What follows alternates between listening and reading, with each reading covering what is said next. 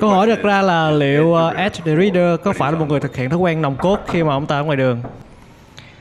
Hầu phòng tới đây. Không phải là người hầu phòng. Hey, khỏe không DeRitter? Và tôi đến đây tôi kiểm tra liệu anh có phải là người nòng cốt hay. Trời, nhìn kìa, toàn là những cái thứ mà anh sắp đặt sẵn rồi. Ủa, Jungle Mall? Thế làm gì đó? Tôi đi kiếm thêm lợi nhuận nữa mà. Nhìn nè, có kế hoạch làm việc trong ngày nè, và có cuốn sách đọc 20 phút mỗi ngày nè, rất là hay. Nhưng mà tôi phải kiểm tra cái phòng tắm thì mới biết là ông có phải là một người cam kết nòng cốt, thói quen nòng cốt hay. Xem ông có gì nào. Có ice lock, có kem đánh răng. Nhưng mà cái gì đây? Cái gì đó? Wow. Vậy là tôi cần lời giải thích. Tôi chỉ kiểm tra đấy mà. Nếu vậy kiểm tra như thế nào? Tôi chưa kiểm tra nữa.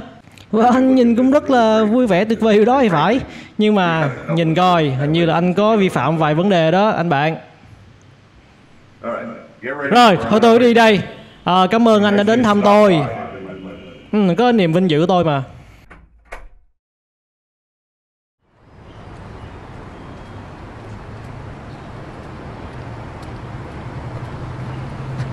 Và hôm nay chúng tôi có một sự phân công rất đặc biệt.